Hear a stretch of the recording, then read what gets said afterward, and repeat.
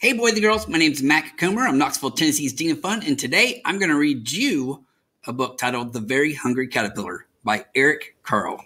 While I'm reading, I'm going to be moving this arrow around so that you can follow along with me while I read. Let's go ahead and get started, shall we?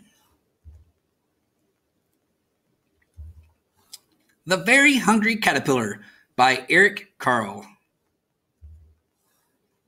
In the light of the moon, a little egg lay on a leaf.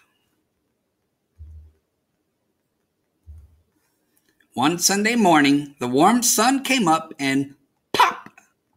Out of the egg came a tiny and very hungry caterpillar. He started to look for some food. On Monday, he ate through one apple, but he was still hungry. On Tuesday, he ate through 2 pears, but he was still hungry. On Wednesday, he ate through 3 plums, but he was still hungry. On Thursday, he ate through 4 strawberries, but he was still hungry. 1, 2, 3, 4. And on Friday, he ate through 5 oranges, but he was still hungry. Man, this guy, he likes to eat.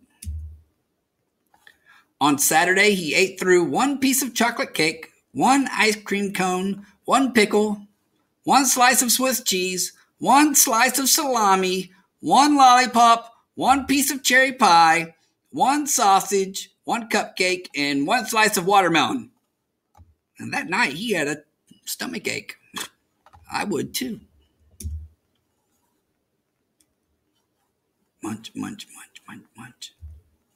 The next day was Sunday again, and the caterpillar ate through 1 nice green leaf, and after that he felt much better. Now he wasn't hungry anymore, and he wasn't a little caterpillar anymore. He was a big, fat caterpillar.